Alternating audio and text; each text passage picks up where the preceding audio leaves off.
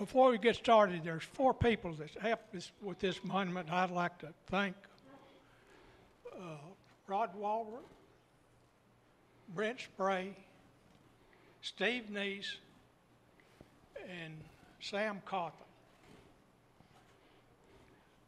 We're here. This dedication is way overdue. We should have done this 10 years ago. But we're here to honor Terry and Larry.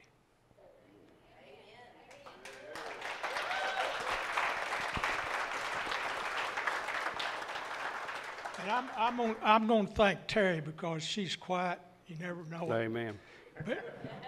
But there've been many, many kids that went to church and with Terry, growed up to be Christians and out in this world spreading the word. Amen. And on this monument, we chose Psalm 127, and it says, "This is the house the Lord built." And I believe Amen. that He used Terry and Larry to do this.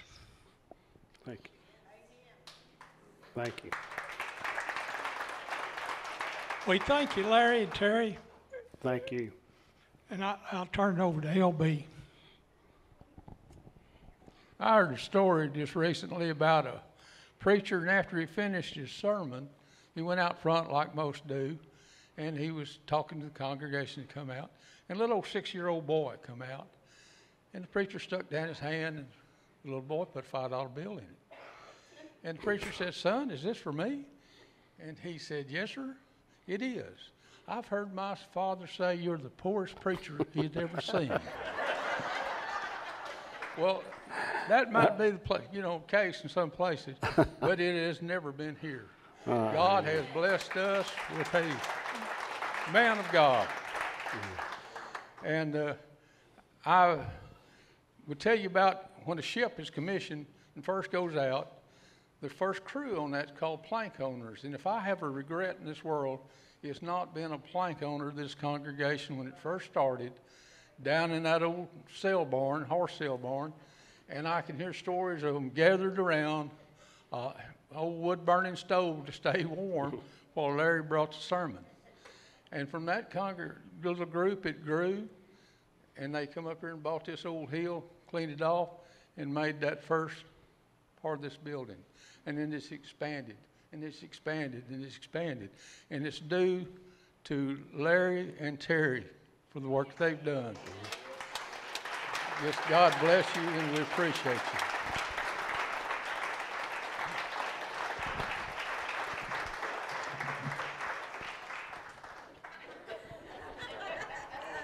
Probably just ought to stop right there. It went pretty good. Y'all changed plans on me, and this ain't for in here, but it's for that rock up there. Yeah, in case y'all didn't notice, this church is built on a rock. Amen. Anyone that's tried to dig a hole out here, drive a fence post, or dig a post hole, it's made up of little rocks, big rocks. There's some rocks back there that stick out of the ground that are probably big as a welding truck. And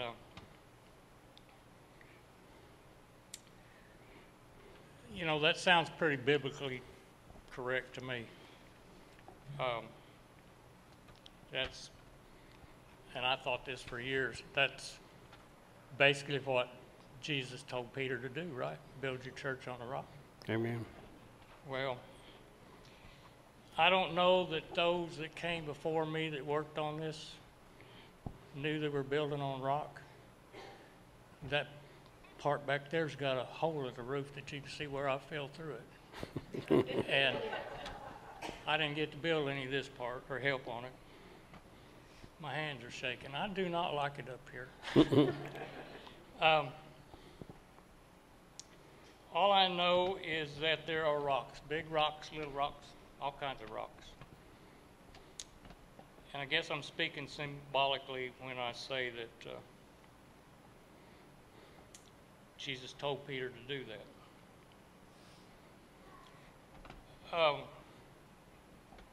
I do know that Brother Larry baptized me up here in a tin can with 40 below zero water in it. I know some of you took the same experience. Grass and grass burrs growing up through the rocks. Hold your mic to your face. You can't hear me? I can't either. The real reason this church ended up being here, in Matthew 16:17, Jesus asked Peter, "Who do you think I am?" And Peter declared, "You are the Messiah, the Son of the living God." Jesus answered, "You are Peter, and blessed are you, and no man has told you this but my Father which is in heaven, and because of this fact I will build my church on this rock." I will build my church on this rock, not Peter. I will build my church on this rock. Amen. I've sat through many, many sermons here, years of sermons, Wednesday night sermons, children's church, Christmas plays. And I've never failed to hear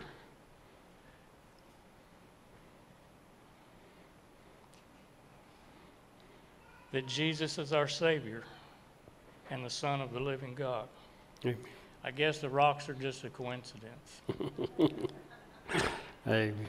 Now this is a rock, the one up there on the picture.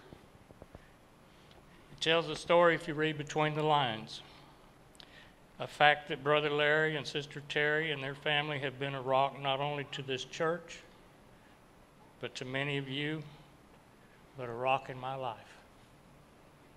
Quit that.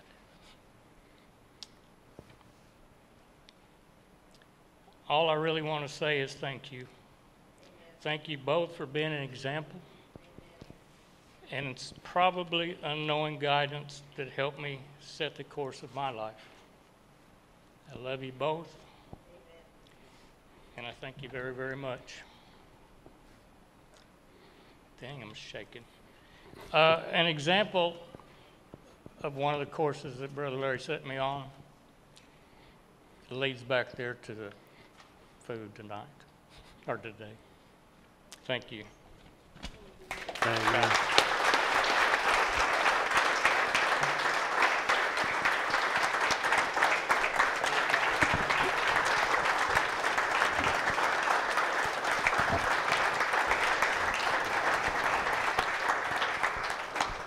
You know, did you want to say something? Robert, you did good. I'm proud.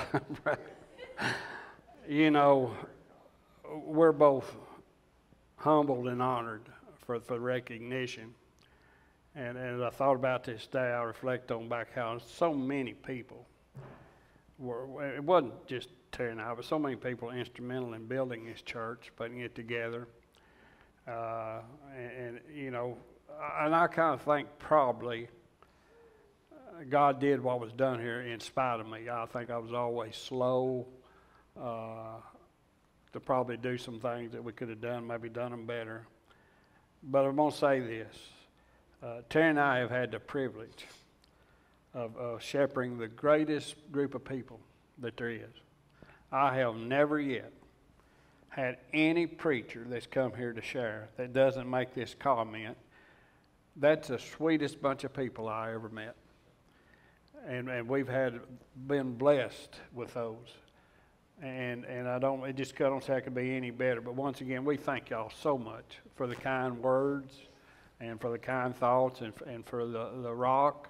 It means a lot to us, and we appreciate it more than we could ever tell you. And you know what? I think this church has got many good things ahead of it. And this church has been able to help so many people. We're getting in now. We've got our pantry stocked, and if you need food, you can get with Terry Jolie. She'll take care of you there. And with some of the things going on in today's society, the cost and everything, we see that very viable. But also, it's amazing how many people that this little church has helped every month, feeds, ministers to. And God has blessed us, and even in financial stuff, He's always financially blessed us that we're able to do that. And I think that's the reason why, is because we help others. That's what Christianity is all about. We don't have carpet, and then I'm not knocking anybody that's got that, that's fine. But it's about people. It's not about buildings. It's not about furniture or anything else. It's about people. And we're just proud to be a part of it. And like I say, I can't get her to say anything. She's shy, but here she's not shy at home. Amen. But I'm going to tell you this. I couldn't have had a better mate for everything, but especially to be in a ministry, because she loves the Lord, loves these kids. And I told her, the sad part about it, I told her, I said, a lot of the work you're doing, you won't see the results for 20, 25 years. Till those kids get up, they leave home, and about 30, they'll come back and say, Miss Terry, thank you for teaching me this or that. So her job's a whole lot harder than mine, you know, and I appreciate what she does there. She works on it. She is working on it on church this morning. She works on it all the time, what's prepare and share with the kids, and I appreciate that. But once again, we just love each one of you. Just such a blessing beyond measure, and appreciate you more than you know, those on Facebook. And we think God's got some good things ahead for us. Don't stop here. But love you so much. Can't begin to tell you. Can't put in words what you mean to us. Amen? Amen. Love you.